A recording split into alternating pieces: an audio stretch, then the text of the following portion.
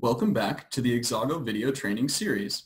In today's video, we'll be walking through creating a new advanced report. To begin, let's select Advanced Report from our list of available report types. We can see this opens our Advanced Report wizard, an interactive tool to guide us as we design the new report. We'll give the report a name,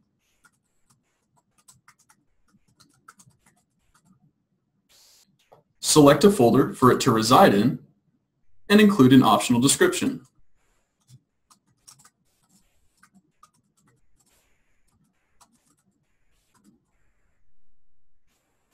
Clicking Next brings us to our Categories tab, where we decide what data we'll have access to on our report. It's important to note the distinction between data categories and data fields. A category is an object with many attributes, and a field is any one of those attributes. By choosing to include a category, we then have access to the fields within that category. Here, we'll include employees, orders, and order detail. We'll now have access to any of their respective fields later on. Next is our Sorts menu, where we define how our data is ordered. We can select any field to sort on from our left pane, and to be clear, sorting by a field doesn't mean we have to include the field on our actual report output. Let's sort this report by employee last names, and then by order number.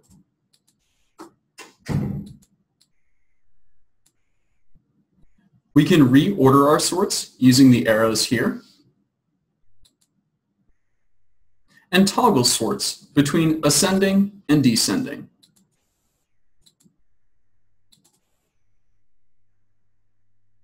We now come to Filters, where we can narrow down our dataset based on some conditions we define.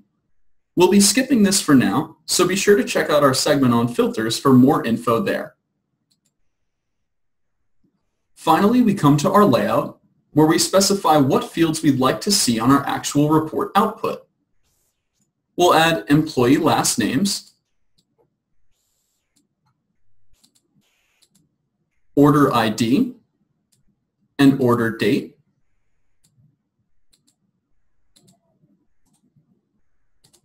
unit price, quantity, and revenue. Next, we'll hit Finish, and now our report has been created. We're now in our Advanced Report Designer, where we gain more fine-grained control of our output via the grid interface. Let's apply some simple formatting changes, like center aligning our fields, and giving our labels some background color.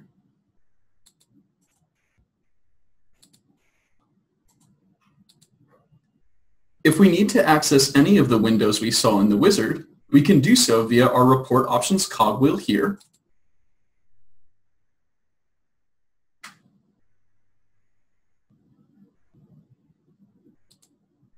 We can also begin to add any of the more advanced features, like formulas and charts, via our toolbar here.